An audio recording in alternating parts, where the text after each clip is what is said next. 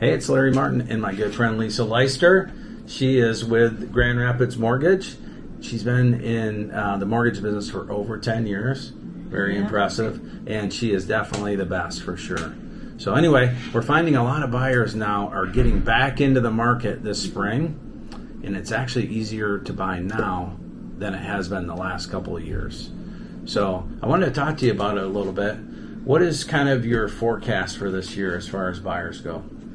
Well, I mean, I think that, as you know, last year there were so many buyers and very few houses, and the rates were so low, which made it a seller's market, as you know. And I had, people pre-qualified for a long time because it was difficult for them to win the deal. But now I'm seeing more and more that people are winning the deal much quicker because there's less buyers, and we're getting them through the process quickly.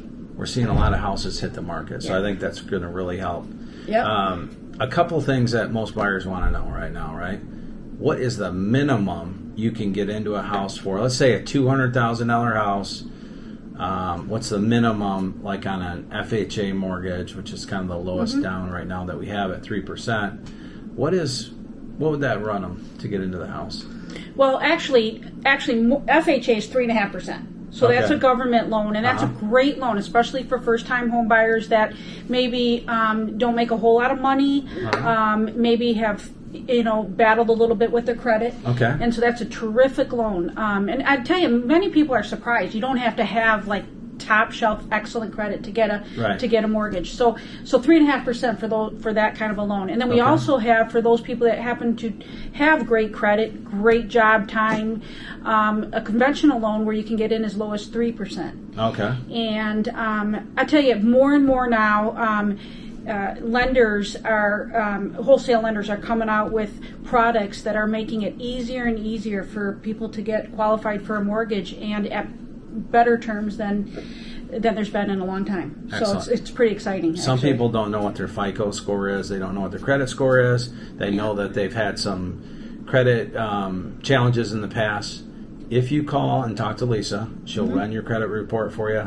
If you have some problems, she'll tell you, hey, pay off this, don't pay off this, call me back in 90 days, and then, you're going to be totally set and ready to go. So yeah, the one thing I wanted to say about that, Larry, is that don't wait until you're ready to buy a house right now. If you have any questions or if you're concerned, it's better to come to me now. Let's pull your credit now, so that if there is some things that you need to do, we can get you started now, so that when you're ready to buy a house 6 months or a year from now, you've already been doing those things, and then you're ready. You can get your marching orders and go find that home. Right.